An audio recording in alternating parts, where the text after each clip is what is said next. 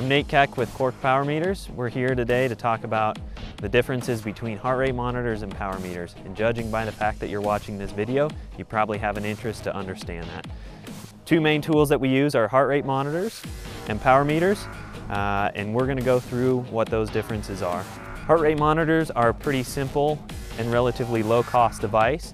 They convey the electrical impulses of your heart through a chest strap. The downfall to heart rate monitors is that there's a lot of outside variables that can affect them.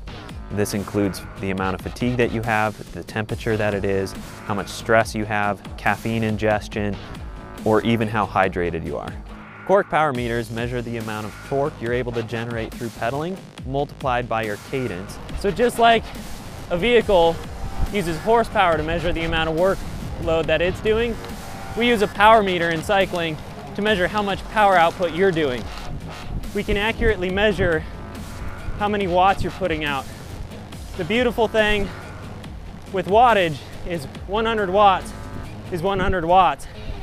It doesn't matter how fatigued you are, how much caffeine you've had to take in, what the temperatures are outside, or the amount of stress that you have going on.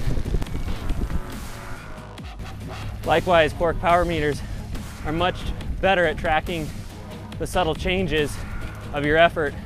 For example, you may be holding a steady pace at 250 watts at a heart rate of 160 beats per minute, but you sprint at 1,000 watts.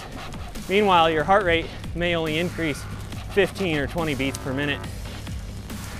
Power meters are also extremely effective in comparing yourself to the pros and your riding buddies. You may be able to sprint somewhere around 800 watts. Meanwhile, some of the best sprinters in the world are going to be upwards of 1,400 watts.